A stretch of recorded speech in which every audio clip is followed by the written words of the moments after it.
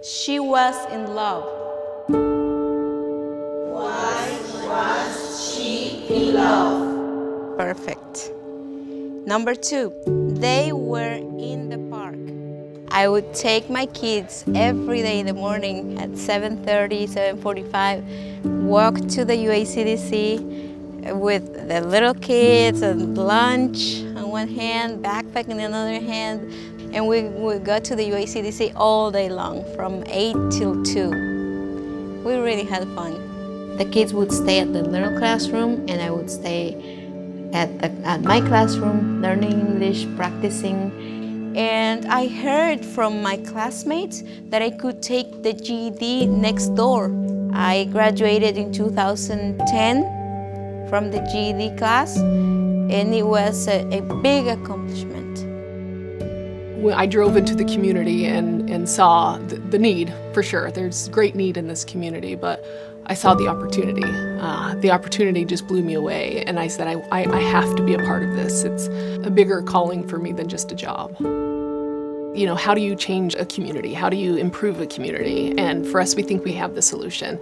And it's through our neighborhood transformation strategy, where we're creating a park in the heart of the community, 7 acres, and then we are adopting all the blocks that surround the park and entering a program called Block by Block.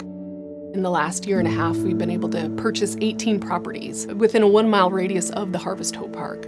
We put up a big sign that says Harvest Hope Properties, growing our community 1 block at a time, because we want residents to be excited about what's happening in this community and to be a part of it, you know, not just to see it, but to be engaged and be a part of it. We really want to create attainable housing in this community in all shapes and forms. So not just single family, but also townhome. We're looking at modulars. We really want to think outside the box and figuring out how does it work and what does it take to make a resident in this community become a homeowner. The other piece that's so critical in our strategy is empowering the residents to be able to do this work, to talk about it, to be able to be the advocates for it. And so we're creating our Leaders Collective program, which is really empowering residents to talk about meaningful change in the community. I feel it's very important for me to live in a neighborhood because I get to have an experience that normal residents have, where I can understand them, I can relate more to their needs. We have big plans about what's going to go on. This is just the beginning. This is just the tip of the iceberg. Success looks like a community that no longer needs a CDC.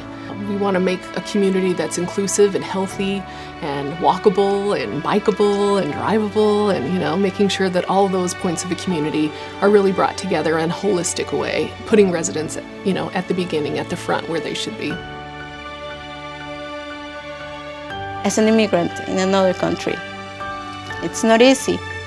I went from zero and started escalating little by little. It takes little steps to progress, but just don't give up. Life is beautiful. Life is worth the living. Live your life. Just, that's my advice. Don't give up.